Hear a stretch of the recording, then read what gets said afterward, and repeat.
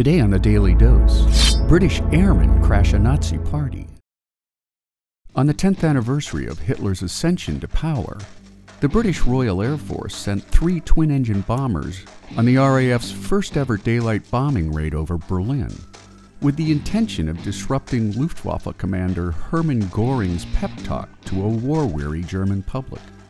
At 11 in the morning, when Göring was scheduled to address a parade from the Air Ministry building, 3 de Havilland Mosquito bombers, known affectionately by the Brits as the Mossy or the Wooden Wonder, flew a daring low-altitude bombing raid over central Berlin, prompting one eyewitness to later report that Göring was boiling with rage and humiliation, since the successful mission completely discredited Göring's claim to the German people that enemy aircraft would never fly over the Reich.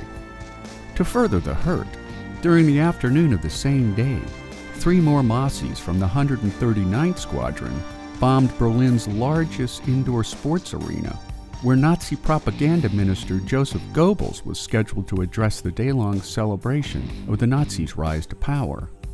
Of the 6 Mossies flying over Germany that day, 105th Squadron leader D.F. Darling and his navigator William Wright were shot down near Altengrabo, Germany, taking the lives of both brave men. After the humiliating attacks, Göring would say that it makes me furious when I see the mosquito. I turn green and yellow with envy.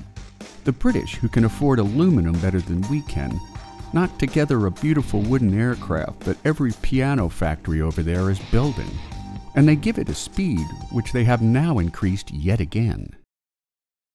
And there you have it. British airmen crash a Nazi party.